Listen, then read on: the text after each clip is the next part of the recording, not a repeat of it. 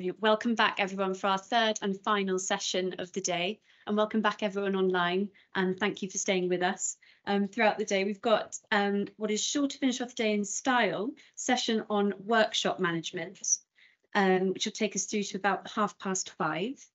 3 speakers again in this session. Our first speaker is Linda Wolk-Simon. Linda is adjunct professor at the Institute of Fine Arts, New York University, where she teaches courses on curatorial practice, Italian Renaissance and Baroque art, and Old Master drawings. She was a long-time curator at the Metropolitan Museum of Art, and subsequently head of drawings and prints, and founding director of the Drawing Institute at the Morgan Library. Most recently, she was director and chief curator of the Fairfield University Art Museum. She's organised exhibitions, lectured and published extensively on Raphael and his workshop, especially Giulio Romano and Perino del Vaga, on 16th century Florentine art and on Italian Old Master drawings. Her publication, Raphael at the Metropolitan, the Colonna Altarpiece, was awarded a prize for excellence by the Association of Museum Curators. So please join me in welcoming Linda to the podium for a talk today, Quelli garzoni di Raphael da Urbino, some observations on Raphael's workshop. Thank you, Linda.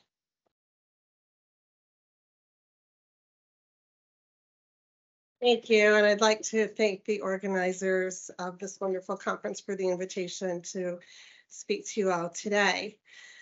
The phrase Quelli garzoni di Raphael da Urbino occurs in a letter that Federico Gonzaga wrote to Botticelli Castiglione in December 1521. Federico is trying to persuade Giulio Romano and Gianfrancesco Pegni, the garzoni in question, to come to work for him in Mantua, and had enlisted Castiglione in his lobbying campaign. The letter shows that more than a year and a half after Raphael's death, his 2 principal assistants were still referred to as his garzoni. Their names are not mentioned here or in much of the related correspondence. Moreover, they were undifferentiated and conjoined. Federico wasn't interested in Giulio and Pegni as individuals or individually, rather he was courting them as a single unit. Their appeal was their lineage. The garzoni of Raphael were the next best thing to the revered dead master himself. Giulio and Pegni were the most prominent members of a larger monolith, the workshop, as the corps of assistants Raphael began to assemble after 1512 is always designated. Before they were in place, he relied on established independent artists like Lorenzo Lotto and Timoteo Viti as temporary collaborators. Keeping pace with the ever more crushing demands he labored under, the workshop's population expanded around 1515, 1516, with the addition of Giovanni da Udine, Lorenzetto, and Perino del Vaga, and it was further augmented in Raphael's busiest last years by new recruits, among them Polidoro da Caravaggio. And we see the workshop in this group portrait by Giovanni da Udine at work on the decorations of the Vatican Loggia, or at least in the Vatican Loggia, their greatest collaborative project. In discussions of Raphael's practice, the workshop nomenclature is used liberally and fluidly, both to signify this population of garzoni and to indicate the presence of hands other than the masters in drawings, paintings, and frescoes, even if there's often disagreement in this dead-end attributional quagmire about just whose hands those might be. Applying the term to Raphael's operation in Rome implies that established conventions governing workshop practice in artistic centers like Florence were in place, although this is supposition rather than demonstrable fact. No one would disagree that a hierarchical constellation of personnel, an organizing principle of the Renaissance workshop, was at the core of Raphael's enterprise in Rome. What's not acknowledged is how obfuscating the prepackaged workshop construct is for describing his exceptional operation, given how little is actually known about its internal structure and its day-to-day functioning. Flawed assumptions persist, and interrogations that might necessitate revised thinking are elided. As a prelude to a larger study, my talk today will offer some new pieces of information about most of the principal members of Raphael's workshop that together begin to lay the foundation for a synthetic biography of the workshop as a whole. And spoiler alert, an alternative subtitle to my talk could have been E il loro papà, Raphael's boys, and their dads. Gian Francesco Peni was probably Raphael's first permanent assistant. From early on, he was known by the puzzling moniker Il Fattore, which is best translated according to 16th century uses as agent. John Sherman posited that Peni had an administrative role in the workshop, facilitating the implementation of what Betty Talvacchia characterized as Raphael's managerial style. But this may be a nickname looking for an accounting rather than a reality that explains the nickname. Documents from Peni's lifetime use variants, one being factore, which has a meaning closer to the Latin factotum or English factotum, literally a maker, but more broadly, an employee who does all kinds of work. If Peni was Raphael's first garzoni before a proper workshop was constituted, he may well have been a factore. And I'm deliberately avoiding here and throughout the term apprentice. Peni was Florentine. This has always been known, but little's been made of it. However, there's no record of him having been trained in Florence, and he didn't matriculate in the Florentine Painters Guild. So either he left Florence before becoming an apprentice in a painter's studio, which typically occurred around age 11 or 12 and sometimes younger, or he wasn't originally on a career track to become an artist. The year of Peni's birth was long a mystery. Conjectured dates in the literature range from 1488 to 1496. So his age at the time he joined Raphael can only be guessed at. However, his baptismal record, published by Anna Bisciaghi, establishes that Peni was born in March 1494. So if he came with Raphael from Florence to Rome in 1508, perhaps after his stint in his household, and this is an old idea in the literature, he would have been about 14. Such a scenario could explain why Peni had no documented formal training or independent career in his native city, and how he came to be part of Raphael's circle in Rome. According to Milanese in his annotated edition of Vasari, Peni was the son of a Florentine weaver, no surname, Michele di Luca di Bartolomeo. But both the paternal name and the profession are wrong. The baptismal record establishes that his father was named Battista di Jacopo Peni, and other documents record unequivocally that this Battista Peni, Gian Francesco's father, was a physician, a medico or fisico. If he practiced his profession in Florence, Battista Peni would have matriculated in the Guild of Medici Speciale, to which painters also belonged. Battista Peni is probably, I believe, one and the same with the Florentine medico Giovanni Giacomo Peni, who was present in Rome by 1513 when he wrote an account of the Lateran Possesso of the newly elected Pope Leo X. His other claim to fame, such as it was his authorship of a pamphlet describing the rhinoceros King Manuel of Portugal sent as a gift to the Pope. Intended as a companion to Leo's beloved elephant Anno, it died in transit before reaching Rome. This modest publication establishes that Peni Père was still alive and still in Rome at this time. It also demonstrates that he wasn't much of a poet. The author himself acknowledged as much with the self-deprecating confession, "Some will say these casual verses have been done without any genius, and that I insult the great muses by my ineptitude." Given the Florentine connection and his presence at the 1513 Lateran Possesso, we might wonder, in fact, if Giovanni Battista Peni was a member of Leo X's extended household, which attracted swarms of Florentine arrivistes, men of talent and ability, but also opportunists, sycophants, fortune seekers, and general hangers-on. These circumstances eliminate a possible alternative route for Peni's arrival in Rome, that he came with his father at an unknown date and first encountered Raphael in the milieu of the papal court, rather than in Florence. Peni was, in any event, recorded as living on his own in Rome by 1518, the antecram, no doubt, for the death of his father, who, a contract makes clear, was deceased by the year 1520. And although I can't elaborate here, I don't believe that Luca Peni was Gian Francesco's brother, contrary to Vasari's garbled claim.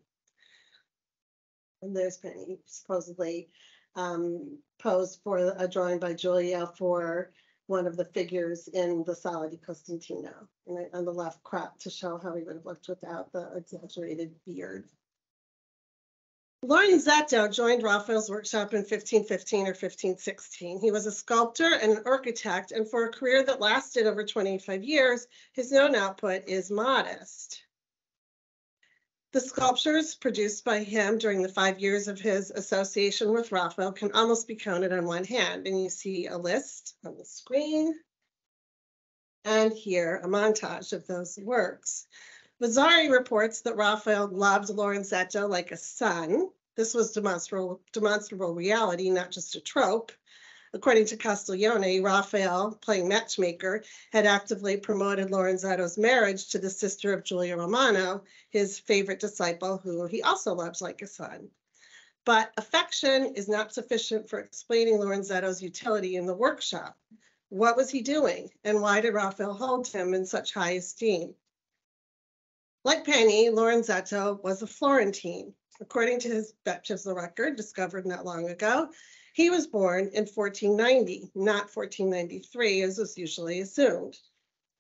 His beginnings in Florence are obscure and undocumented, but he must have trained with his father, Ludovico Lotti, a goldsmith and bronze caster who made bells and candelabra for Florence Cathedral and became master founder of cannon for the Florentine Republic. Ludovico Lotti was on the committee convened to decide on the placement of Michelangelo's David, a reflection of his standing in Florence. And the committee also included the fathers of Bandinelli, who was a prominent goldsmith, and Cellini, a fife player. And finally, Ludovico worked briefly with Michelangelo on the lost bronze sculpture of Julius II, presumably in the capacity as expert bronze caster, but they parted company before the work was completed under less than amicable terms. He died in 1519. Lorenzetto was without doubt in Florence in 1514 when he was working on Verrocchio's unfinished Forteguerri monument. The last recorded payment for that is June of 1514, and probably still there in 1515 if I'm right to conjecture that a document that would prove this refers to him, never connected with him before. But he must have left Rome not long after, arriving at the end of that year or early in 1516 at the latest, when he collaborated on the Stufetta of Cardinal Villena in the Vatican. He did this relief and another one on the opposite wall. Overlaying Lorenzetto's skeletal early biography with Raphael's chronology allows for some inferences about the sculptor's role in the workshop. Sculpture had not been a part of Raphael's earliest Roman commissions. His first major project integrating sculpture was the Chigi Chapel in Santa Maria della Pace, begun in 1510. 2 bronze tondi based on Raphael's designs have been connected with this commission. For their production, Raphael had to outboard work to a goldsmith, probably Cesarino Rossetti. These reliefs were long attributed to Lorenzetto, an idea that can be definitively dismissed if for no other reason than he was still in Florence when the project was underway.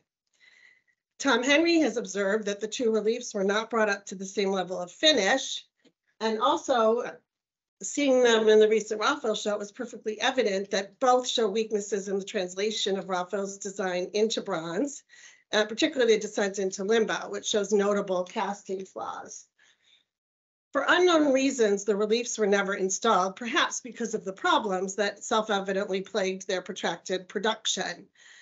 This is the challenge that may have convinced Raphael of the benefits of working with a sculptor rather than a goldsmith for bronze sculpture of this scale and complexity, particularly with the more ambitious and multimedia Chigi Chapel and Santa Maria del Popolo looming. And ideally, a sculptor trained in bronze casting. Designing bronze sculpture is one thing, knowing how to cast it is quite another. Whether or not this was the catalyst, within a few years, Raphael had brought Lorenzetto, a dedicated specialist, into his workshop. The fact that he not only possessed the requisite and rare skill set that allowed him to design as well as cast bronze sculpture, but was also a capable marble carver, made him uniquely suited to the moment. Lorenzetto was also knowledgeable about antiquities, and he was a skilled restorer.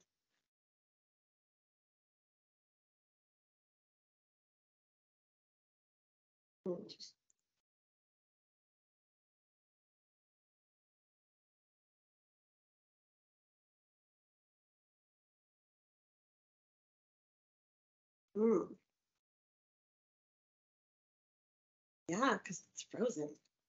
Wait. There. Yeah, great. Sorry.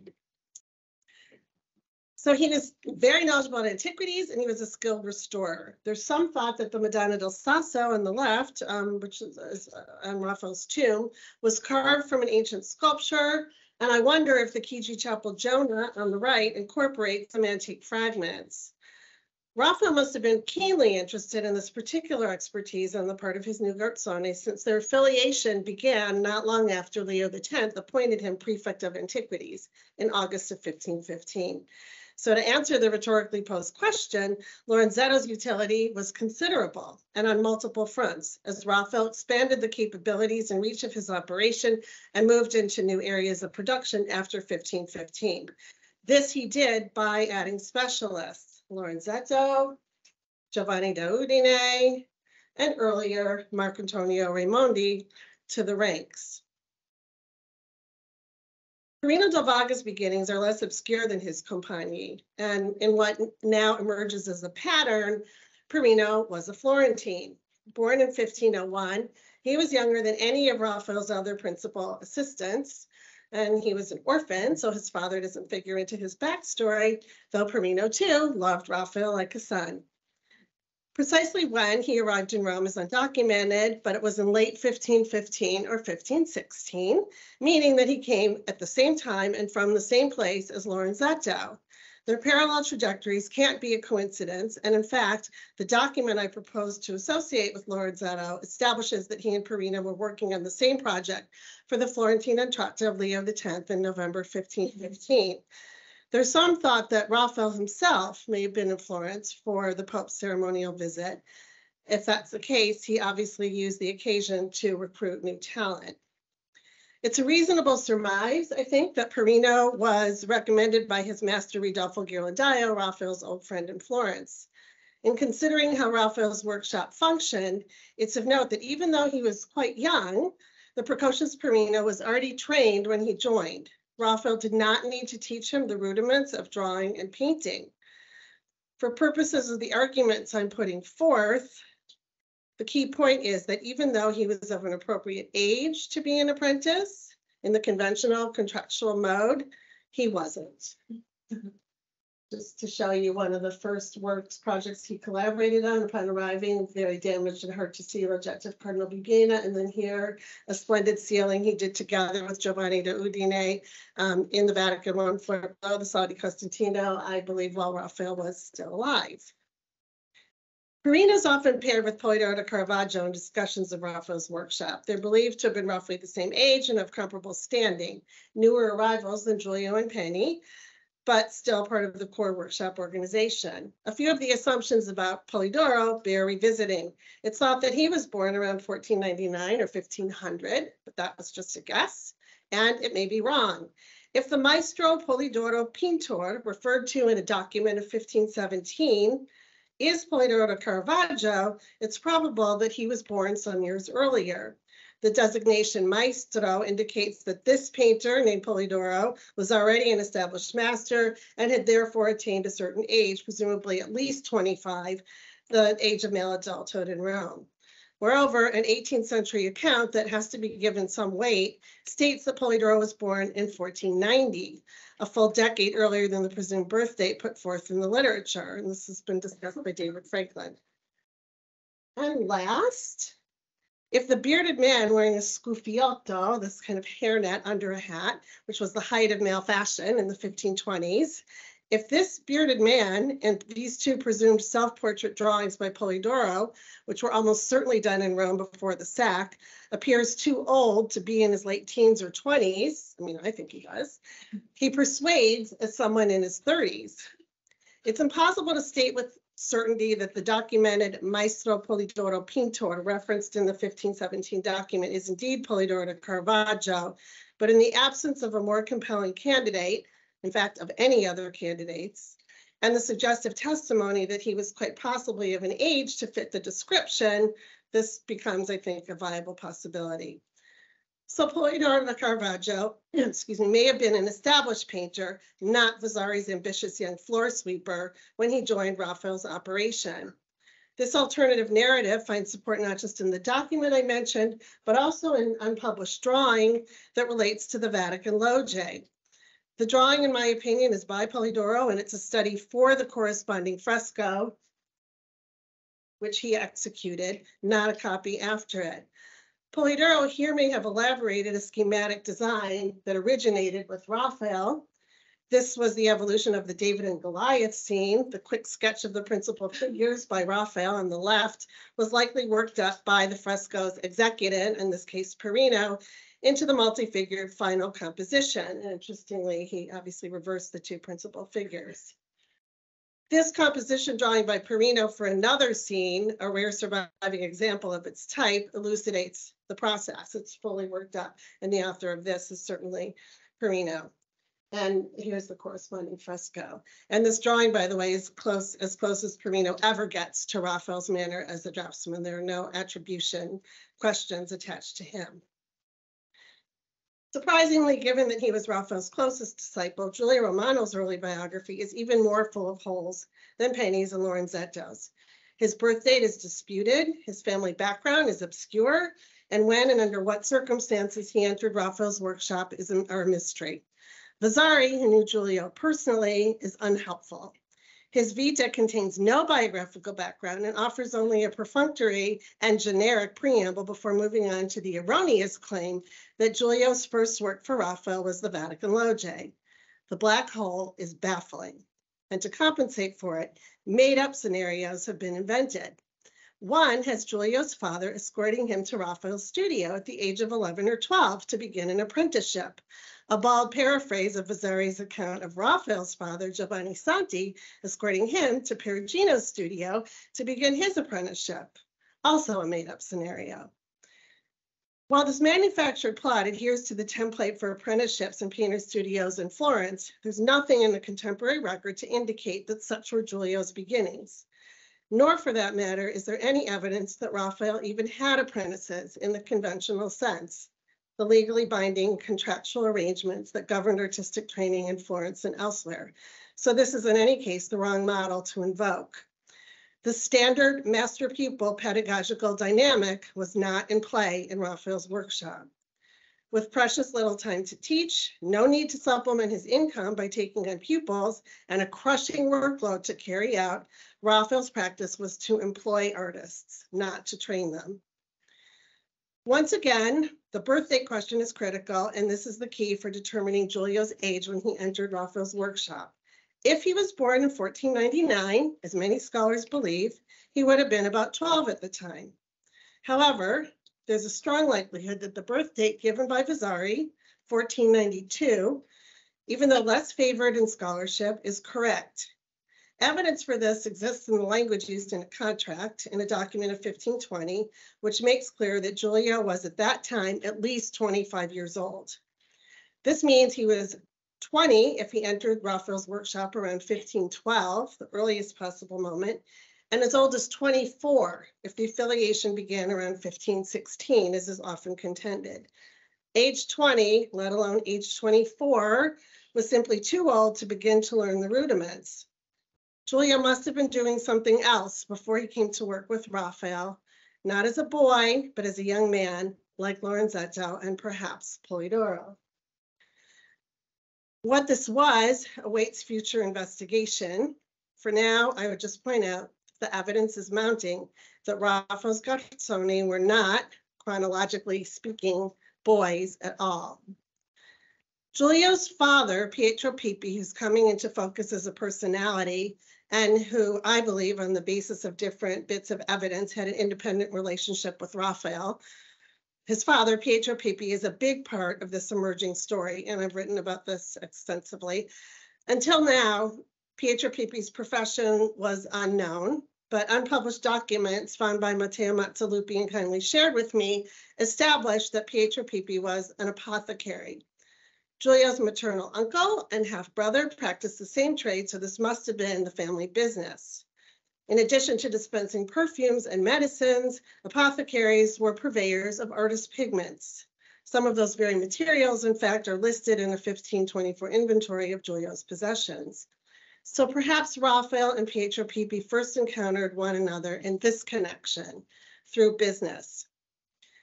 Did Raphael meet Pietro Pipi through Giulio, or was an acquaintance with his father the connection that paved the way for Giulio's introduction to Raphael? Only the discovery of new documents will clarify the nexus of relationships at the substructure of Raphael's workshop. I would end by returning to Federico Gonzaga's letter and finding in it a model to be heeded. Quoting Quelli garzoni di Raphael, he was not overly concerned with who was who, with matters of attribution and the division of hands. As other more interesting and fruitful lines of inquiry about Raphael's workshop surface, I would suggest that neither should we. Yeah.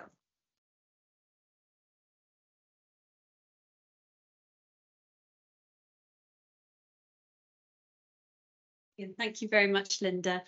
Problems of nomenclature is certainly something I've come across in my research, and I'm sure our audience will have lots of questions for you. So next today we have Aoife Brady. Aoife's curator of Italian and Spanish art at the National Gallery of Ireland. A specialist in Bolognese painting, Aoife has held curatorial roles with the National Gallery in London and the Paintings Department of the Getty. In addition, Aoife sits on the Old Masters Vetting Committee for TAFAF Maastricht. Her primary research interests relate to the study of painting techniques, materials, and artist studio practices, with focus on 17th century Italy and Spain. Aoife's curatorial projects have included an exhibition of Bartolomé Esteban Murillo's series of paintings depicting the parable of the prodigal son. More recently, she has curated a large-scale monographic exhibition examining the life and work of Lavinia Fontana, which is at the National Gallery of Ireland from May to August this year. Aoife's talk today is entitled Lavinia Fontana, Workshop Management as a Woman Artist. Thank you, Aoife. Thank you, Lois, and thank you all for having me here today. It's a real pleasure to speak to you. It's nice to come up for air after an exhibition and share the research more widely. So, Lavinia, born in Bologna in 1552, Lavinia Fontana is recognised as the first woman to achieve professional success as a painter in the Western world. Operating beyond the confines of a court or a convent, Fontana's success was obtained in the face of considerable adversity.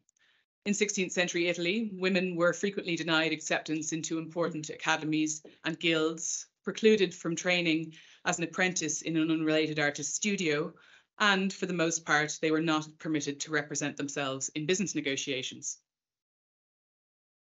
It would probably be helpful if I had my own PowerPoint up, although Linda's was really rather elegant. No, bear with me. Am I going the wrong way? No. Here we are. So despite the many hindrances, Fontana maintained an impressively active career while also assuming the role of a wife and a mother. Having rejected genres traditionally deemed appropriate for female artists, such as flower painting, Fontana is believed to have been the first woman to execute large-scale public altarpieces and mythological nudes. She was awarded many illustrious commissions and coveted honours over the course of her lifetime, and biographer Carlo Cesare Malvasia claims that Fontana's fees equalled or exceeded those of renowned court painters of the time, such as Anthony van Dyck.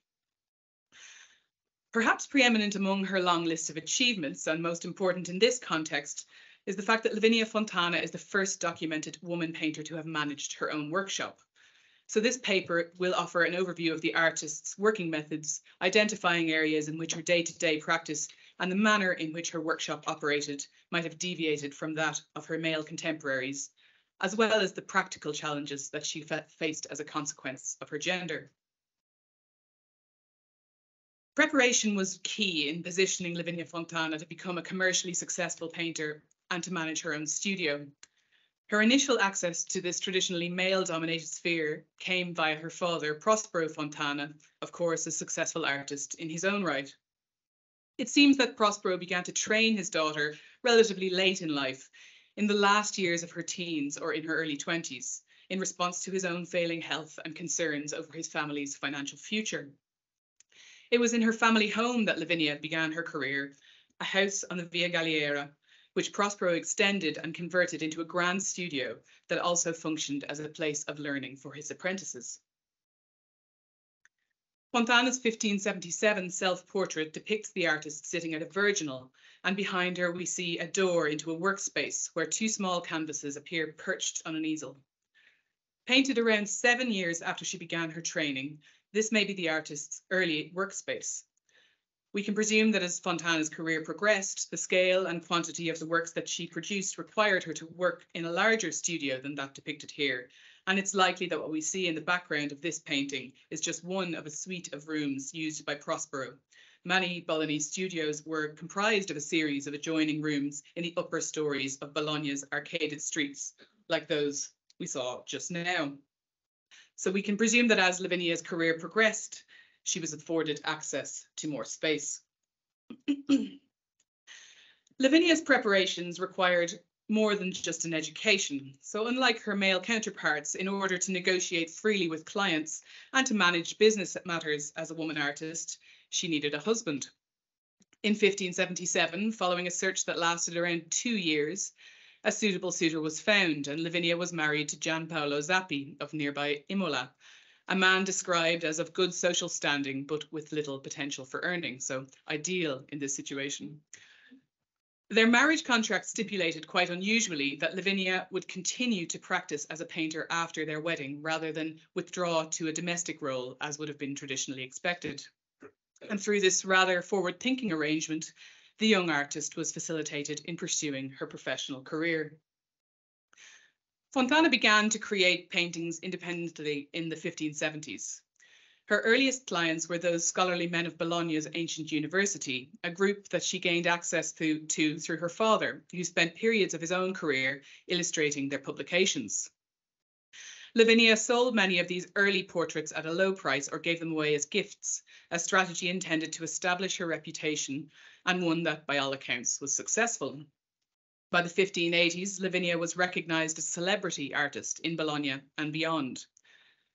And at this point, her aging father seems to take a step back, and she becomes the breadwinner of the family, running the studio independently, albeit with Prospero's continued looming presence, who continued to live with her and manage the household's finances. Sometime before October 1588, the family moved home and studio across the city to the trendy Via della Fondazza, a street that links Santo Stefano and Strada Maggiore, where most of Bologna's noble families lived in palaces. This created a central hub for the artist where she could interact with existing and potential clients quite easily. She marketed herself astutely to these noble clientele, the bulk of whom were the wives and daughters of the city's 40 ruling senatorial families, the Quaranta. She named daughters after some and had others stand as godparents to her children. And those godparents included the woman depicted here on the right, Lavinia Gozzadini, who Fontana's eldest daughter was named after. According to Malvasia, Fontana's strategy really worked, and flocks of women began to descend on Lavinia in the city's streets, all of whom, according to the biographer, wished for nothing more than to be portrayed by her.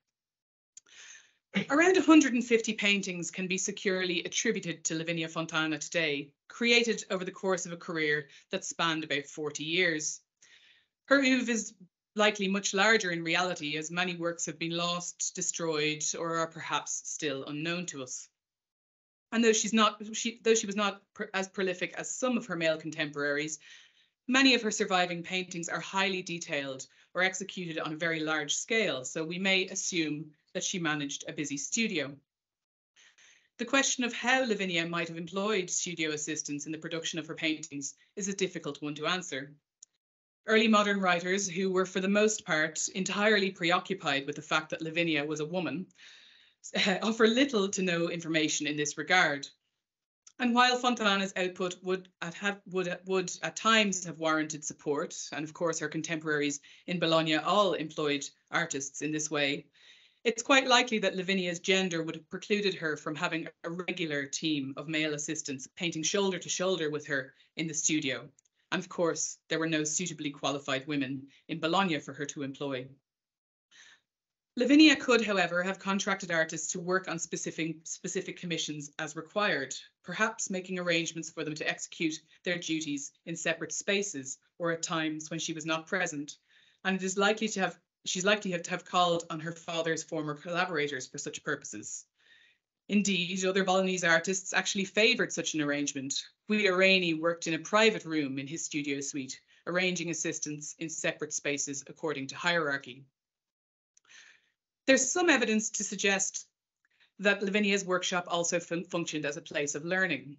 According to author-physician Giulio Mancini, one of Lavinia's daughters, Lavinia, showed great promise in painting prior to her premature death at age 14, suggesting that as a young girl she studied with her mother.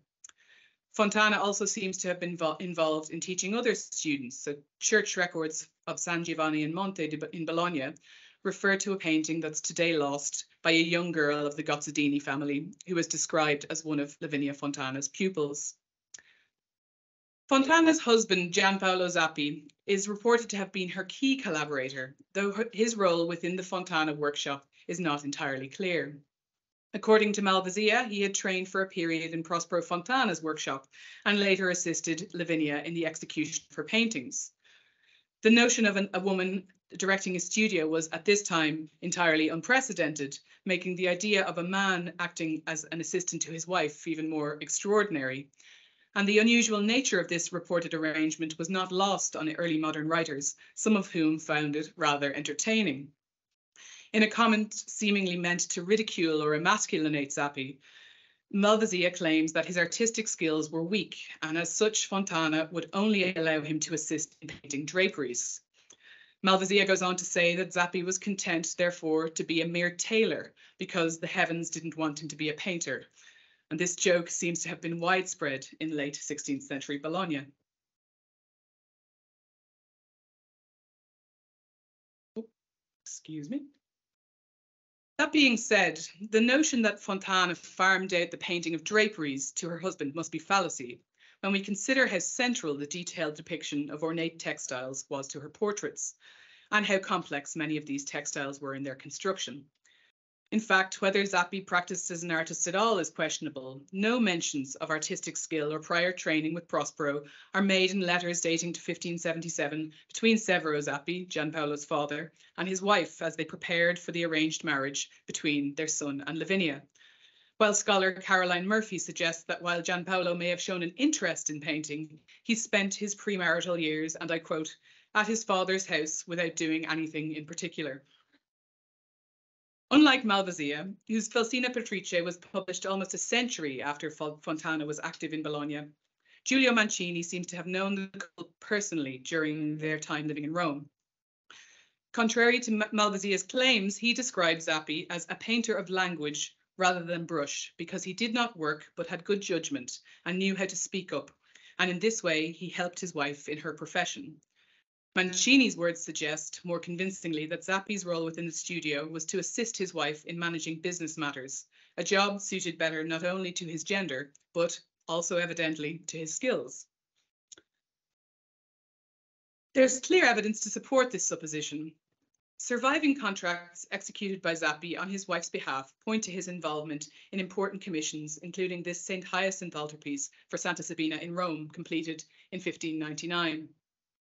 Such assistance would have been invaluable to Lavinia, who, even as a married woman, could not legally engage in financial negotiations.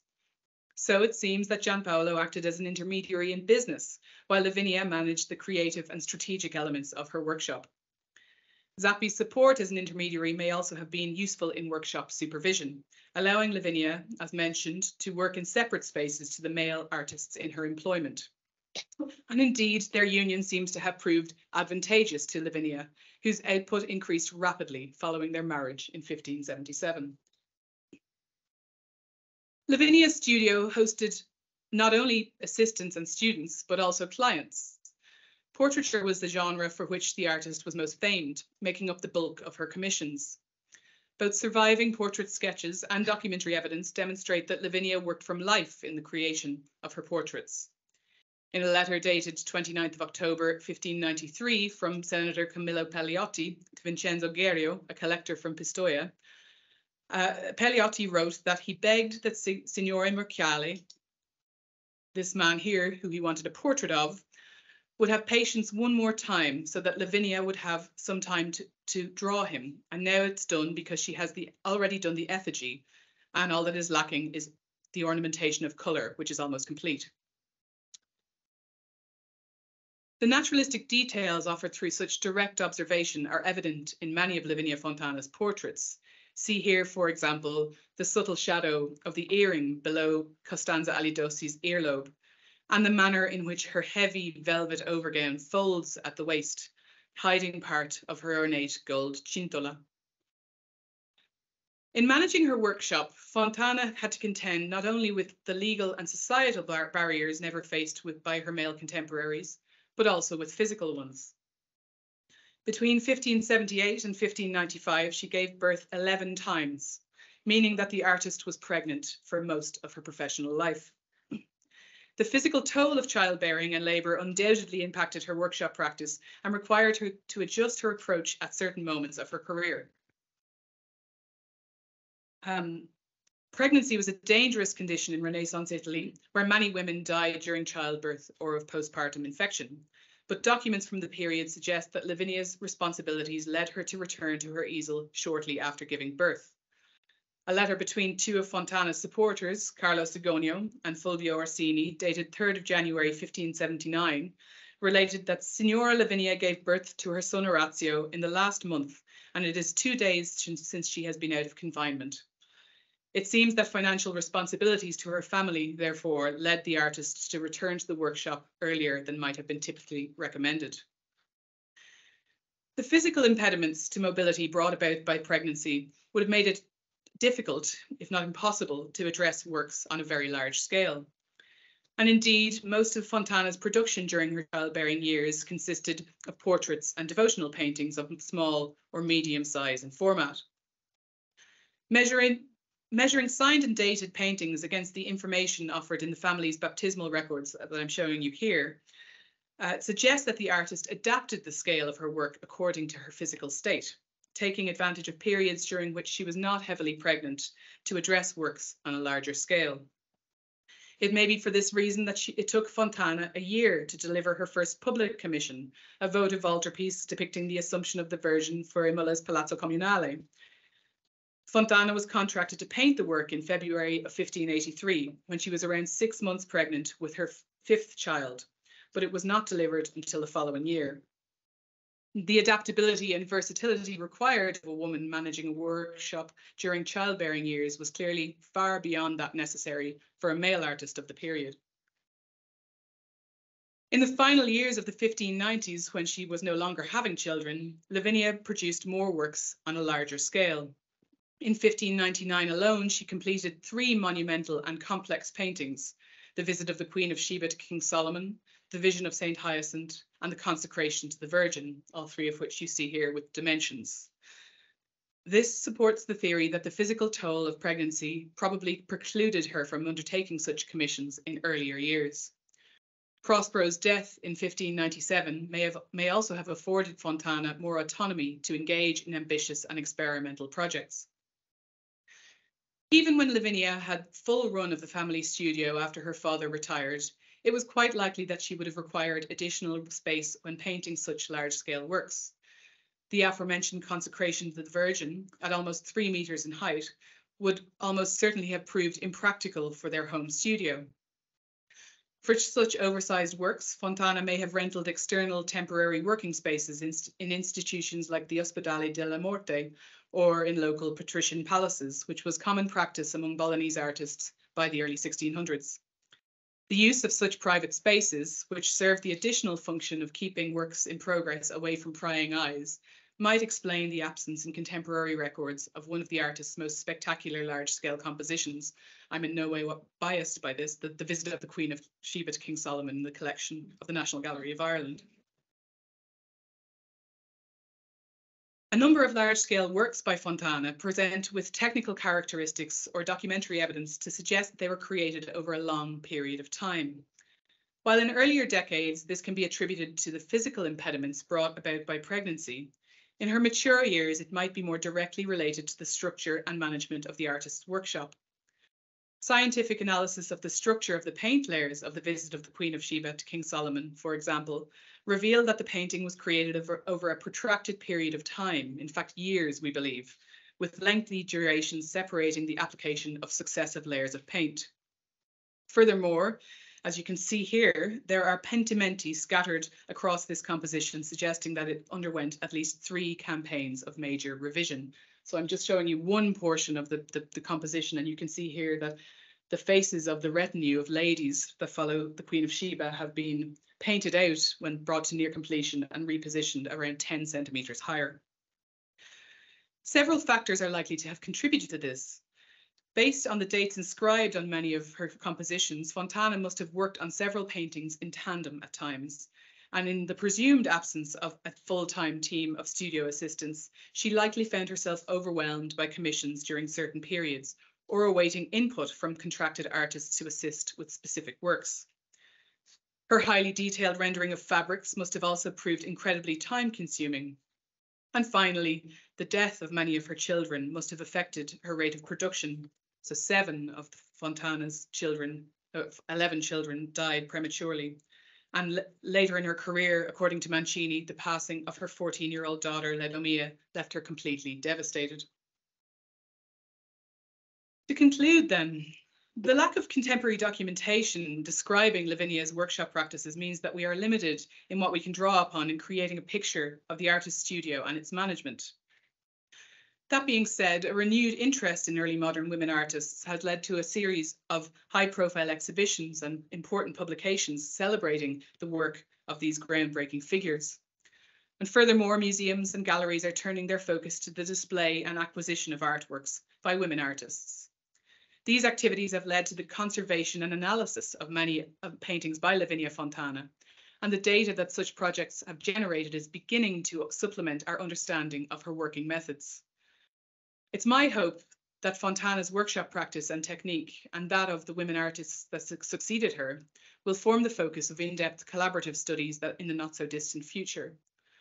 In this way, we may depart from the concept of Lavinia Fontana as an artist once described, and I quote, as prevailing beyond the conditions of her sex, and refocus our image of an artist with prodigious skill in painting. Thank you. Thank you, Aoife, for such detailed insight to a really unique case study for our conference. So last but not least on the schedule today, we have Michelle O'Malley. Now, we've already had an introduction, so I've promised I'll be brief. But for the benefit of those joining us online, possibly in the room who weren't here earlier, Michelle O'Malley is Professor Emerita in Renaissance Art History at the University of London and the former Deputy Director of the Warburg Institute. In 2023, so earlier this year, and again in 2024, she is and will be the Scholar in Residence here at the NIKI.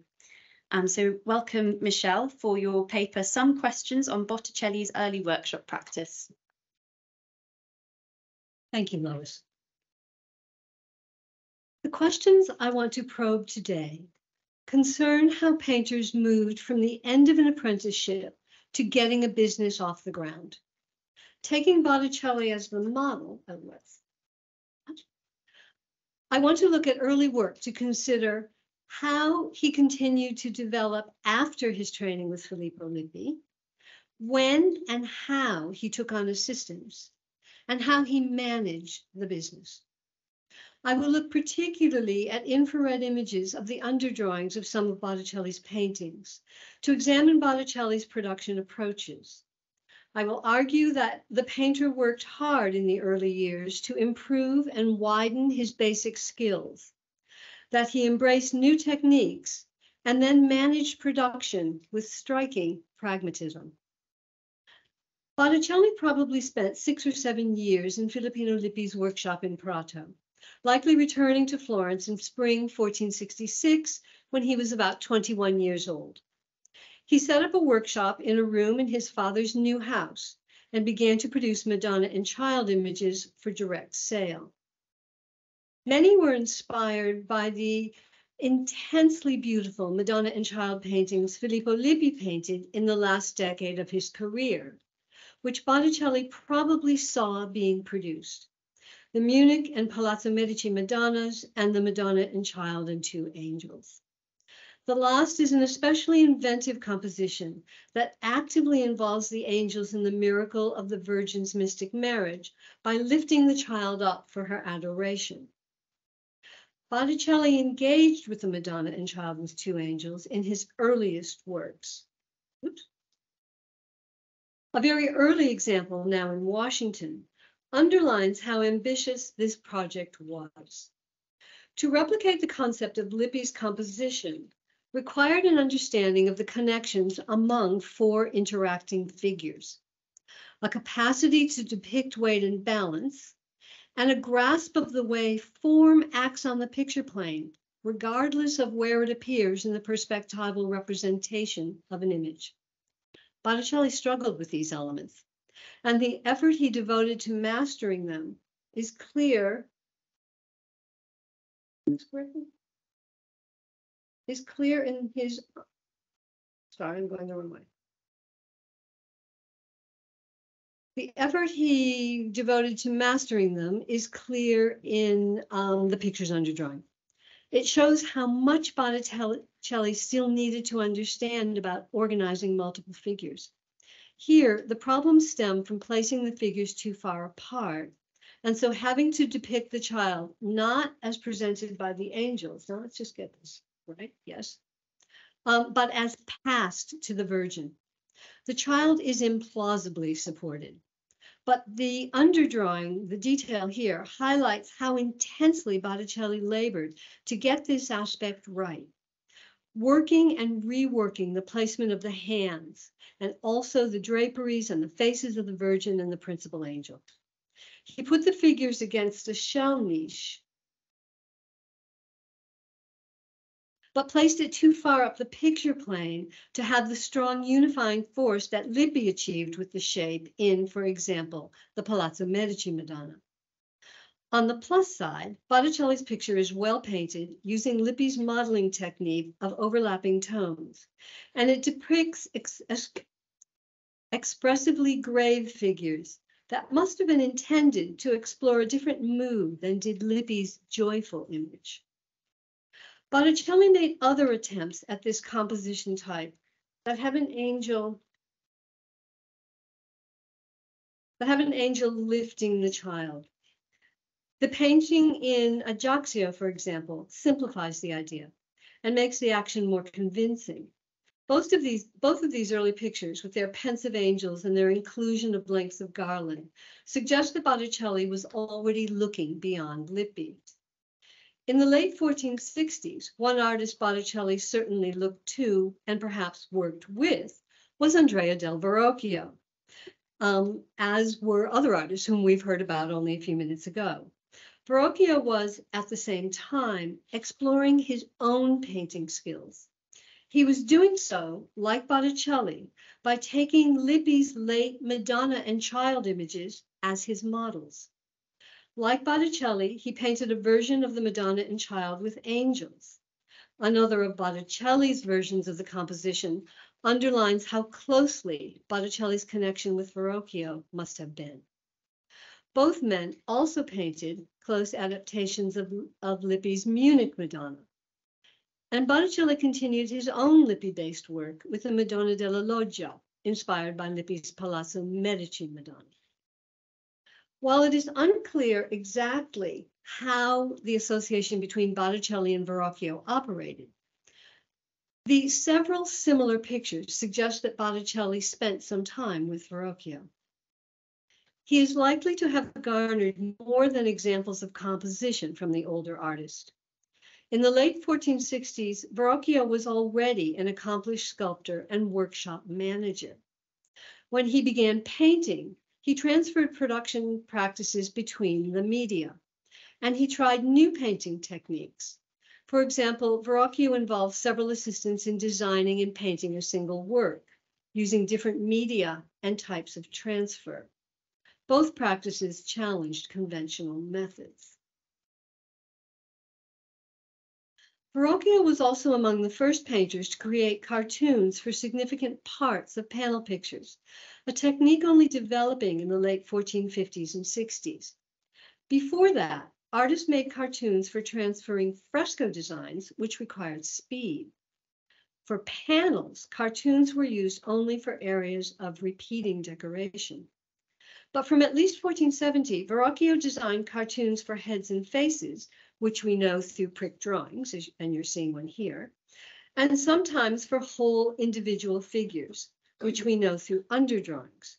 Here, Tobias was transferred from a cartoon, but the other figure was not.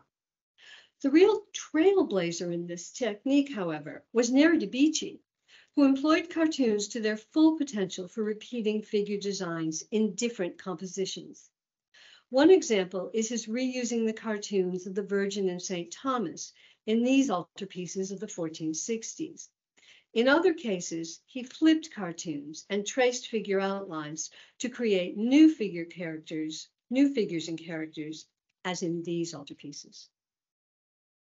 Such cartoon use was almost certainly new to Botticelli, who was trained by Lippi, a painter at the end of his career when cartoon innovations were introduced, and who was unlikely to embrace a technique for defining a panel's composition, as he valued the opportunities that painting offered for last-minute change. This makes it particularly significant that Botticelli used cartoons to make works in series from his earliest years as an independent painter. Cartoon use can be traced in two intriguing pairs of early works: the Virgin and Child with an Adoring Angel in Pasadena and Chicago, and the Virgin and Child with St. John in the Louvre and a private collection, which I've been generously allowed to show you today. This detail of the Chicago underdrawing shows the technique of cartoon use. It is these firm, smooth lines that make cartoon use clear. The lines differ dramatically from the fine, repetitive lines of freehand drawing that Botticelli used, for example, in the Chigi Madonna. I hope in this comparison, you can see the repeated lines in the Chigi Madonna and the very firm lines in the Chicago underdrawing. These are the two different techniques. Botticelli may have conceived the series paintings to build up stock in tenderly inclined figures like those of the Madonna della Loggia. Intriguingly, the paintings of the Madonna and Child with St. John in the Louvre and a private collection also began with the Virgin's face in a three-quarter view. And I hope you see here the cheek of the Madonna, her mouth, her nose, and her eyes, originally one way and then changed to a profile. Cartoons were also certainly involved in these paintings, the paintings of the Madonna and Child with St. John, because the individual figures of the two panels align perfectly, just as they do in the Chicago and Pasadena pictures. The cartoon use is key for tracing workshop developments, but we don't know the dates of any of these four panels. The literature relies on style to date them variously from the mid-1460s to the mid-1480s, focusing especially on the questions of authorship. But the appearance of the new technique in these paintings is particularly significant and more pertinent to understanding their chronology in Botticelli's corpus is to assess why they were made and exactly how they were made, because these questions relate strongly to when they could have been made. The easiest to answer is why. Paintings were made in series because of demand. In Florence, clients rarely commissioned copies of paintings. Even contracts that stipulate similarity made it clear that new works were to differ from the models that are mentioned. This means that Botticelli's pairs were created for the direct sale market. Evidence of two different pairs of paintings suggests that Botticelli's business had meaningful demand for direct sale work. And demand can only have intensified when Botticelli began to receive commissions.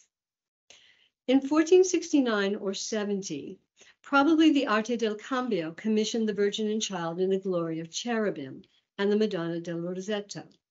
At the same time, a private client ordered the 2 detailed little panels of the story of Judith and Holofernes, and someone, probably connected with the Medici, commissioned the Sant'Ambrogio altarpiece, which includes Saints Cosmos and Damian, the Medici saints.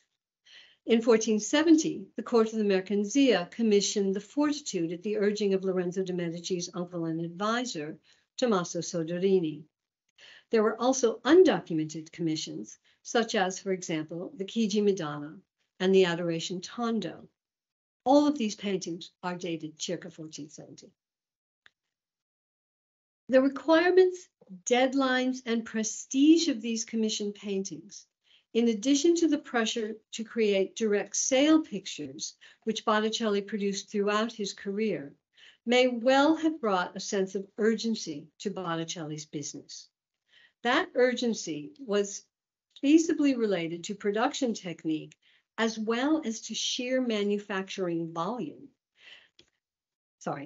That this urgency was connected to production technique as well as volume is suggested by 2 unrelated elements: the construction of the Sant'Ambrogio altarpiece and the nature of the assistance Botticelli eventually took on.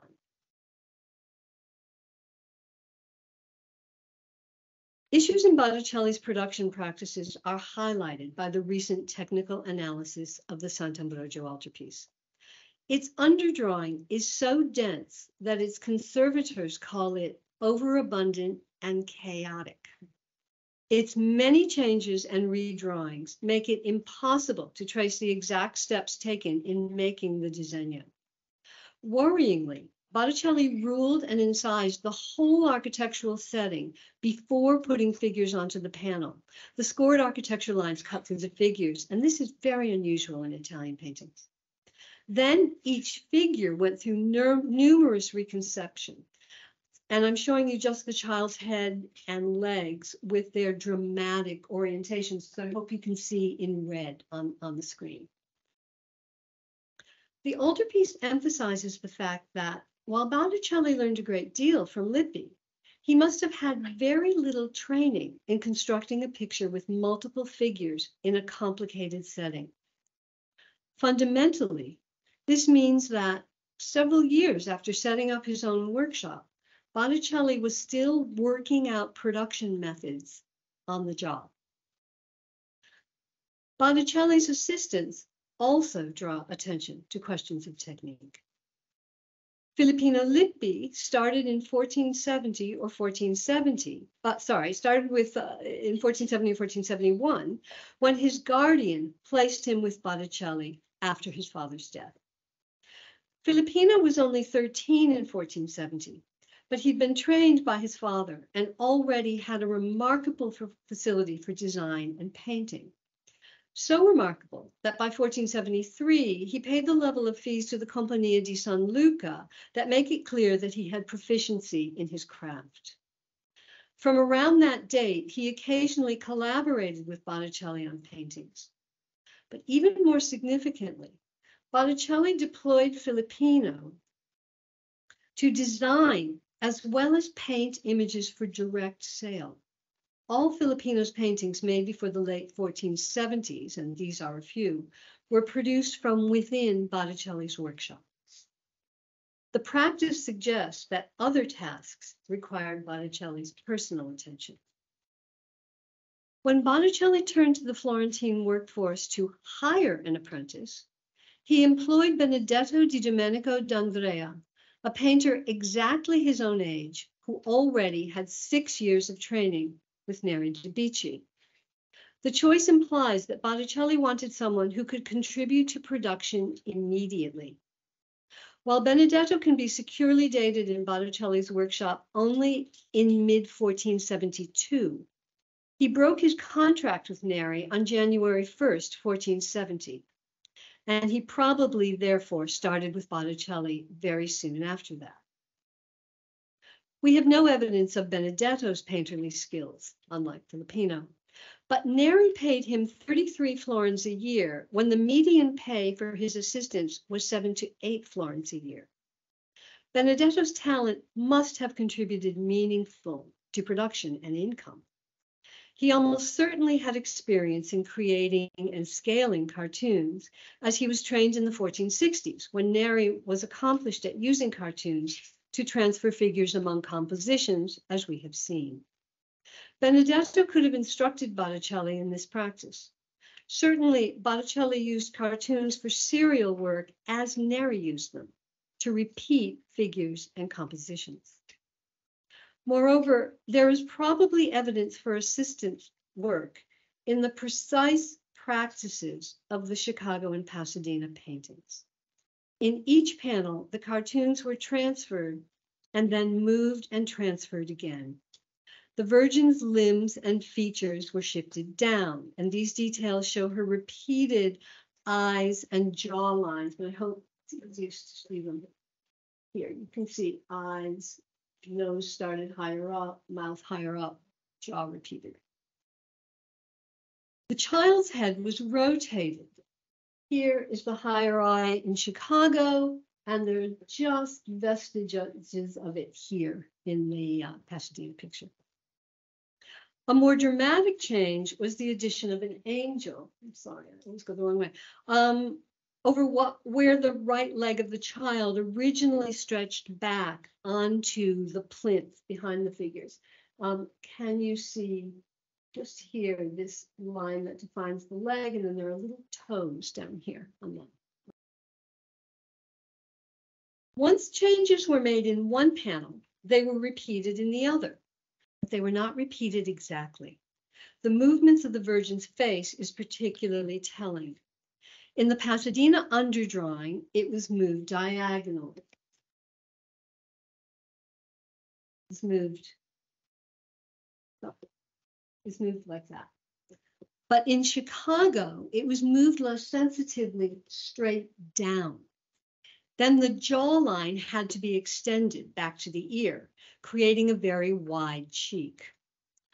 Other modifications also suggest distinct sensibilities that imply different painters working on each panel. All this is to say that chances are high that Botticelli introduced a system of making cartoons for serial work after he hired Benedetto, which was after he began attracting commissions. These serial paintings I'm so sorry. These serial paintings, in conjunction with Filipino's pictures of the 1470s, suggest the high level of demand Botticelli's workshop enjoyed. They also demonstrate his management techniques for meeting demand. To sum up, Botticelli's earliest career was devoted to consolidating the skills he learned under Filippo Lippi and to gaining new abilities. He probably perceived that there were new methods for working that would aid his production, and this became especially important as he began to attract commissions. He chose assistants who could turn almost directly to production, and this is crucial to understanding how he built his business. We might say that, like Raphael, he was not in the business of training people, he was in the business of hiring people who could work. He also learned from Filipino and Benedetto, for in later years, he returned to these processes of production and management, giving assistants a level of agency that used their trained skills. Botticelli's early career suggests the talent, determination, and pragmatism he brought to transitioning from being an apprentice to being a master. It shows how he built a thriving business operation. Thank you.